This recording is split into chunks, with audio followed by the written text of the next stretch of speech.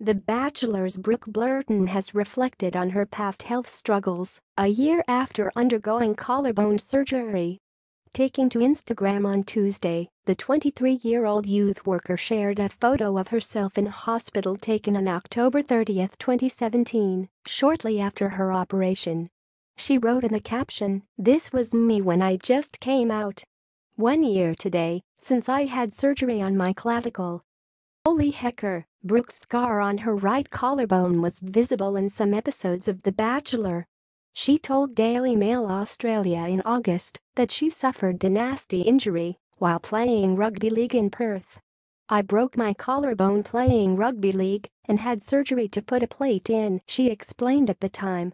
In December last year, she shared a post-surgery snap to Instagram which showed her with a white bandage over her scar. Brooke finished third in this year's season of The Bachelor, starring Nick the Honey Badger Cummins.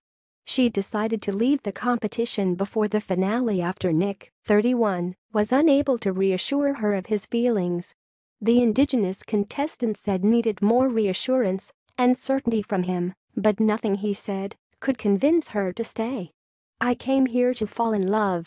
The Bachelor's Brooke Blurton reflects on her health battle